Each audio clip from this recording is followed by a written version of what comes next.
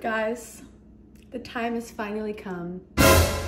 Today I am showing you how I make my iced coffee and my hot coffee. This has been a highly requested video. I always put my coffees on my Instagram stories. They're typically in almost every single video that I post on YouTube, and I always get comments about them. So today I'm showing you guys my little trickaroonies.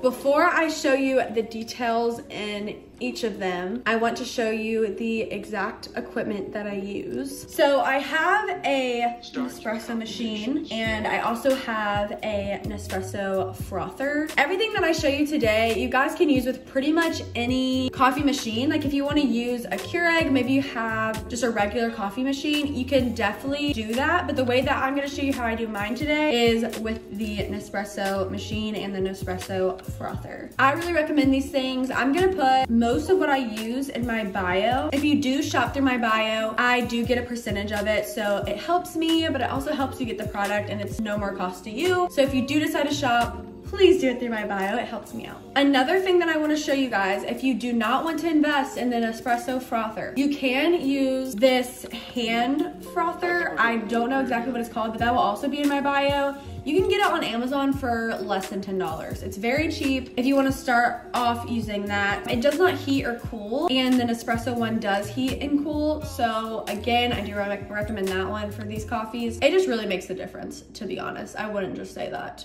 if it wasn't true. So let's get started with the details of the coffee. I'm gonna do hot first. Today I'm using this cute little Christmas mug. Isn't that adorable? I got it from Anthro. I can also try to find that and put it in the bio if you want to buy it, because it's so cute. So the very first thing I do, it is very important that you do this before you pour the hot coffee in the cup, okay? So first you want to take honey.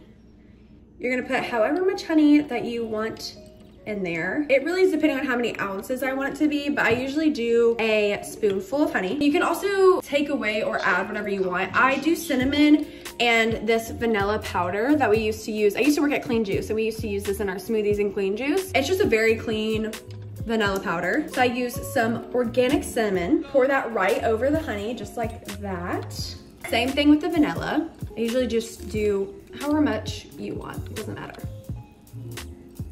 Just like that. And then this is also a very important part. You want to, I have this little mini spoon because I think it makes it more fun. Coffee is very, very important to me. I just have to make that clear. And the way that you do it is important. So after I have both of those things in there with the honey, you want to mix the powder into the honey until it is all mixed in very thoroughly. I leave the spoon in there just so that whatever honey is left on that can just melt, so you don't lose any of the honey particles. Now just go ahead and pour whichever coffee that you want in there, and it will dissolve the honey. This is another important part for me. This is the Chobani Oat plain extra creamy oat milk, obviously. This is the best oat milk that I have had for coffee. It is so creamy, it is thick, and it's my favorite one that I've ever tried. I've tried over a dozen, and this is definitely my favorite. This is what I get every single time, have to have it. Like I said, the Nespresso frother has a hot option and a cold option. So obviously for the hot, I'm going to use the hot frothing option.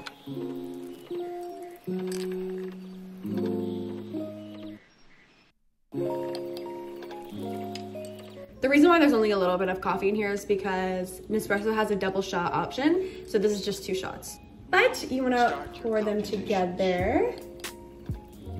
Just make sure to mix so that all the honey and cinnamon and vanilla get all in there for your first sip. That's it for the hot coffee. Pretty simple, and it looks so good. Also, not even sure if I really need to say this, but just so you know, none of this is sponsored. This is how I've always made my coffee. None of these companies are trying to promote me to say anything. Just thought I should make that clear. Now that we have our hot coffee ready, here is for our iced coffee, which is my personal favorite and the one I get asked about the most. So you want to go ahead and fill your cup up with the ice, and you're gonna do exactly what you did for the hot cup of coffee in a separate cup. So you're gonna put your honey and whichever cinnamon or vanilla or both that you want in it. Make sure it is mixed up, and I'll show you exactly how to make sure that everything goes in properly. You're gonna place your cup just like you normally would under the Nespresso or coffee pot or whatever. Keep the cup of honey right beside it and go ahead and start to brew. But the trick here is first you wanna get some hot coffee in here to dissolve the honey before you let the rest brew in this cup, just like this.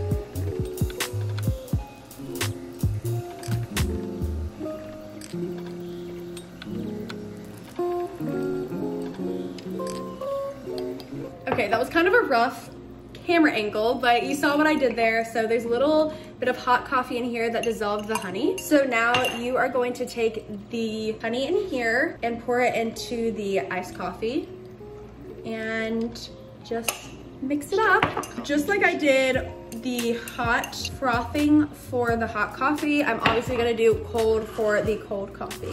And just pour it on top. It's always so pretty, look at that. So my suggestion for the cold coffee is if you don't have an espresso where you can just do it over ice, I would make your coffee the night before, put it in the fridge, either cover it with foil or whatever, and then in the morning, just go ahead and pour that over ice. If you're gonna do it like that, go ahead and make it exactly like this and just put a foil over it. That's my suggestion. I hope that answered all of your questions. I would be happy to answer any of your questions in the comments. I'm trying to get to 5,000 subscribers by the end of 2020. So if you have not subscribed, please do that now. It would be so helpful. Thank you guys for watching, and I'll see you guys very soon with another video.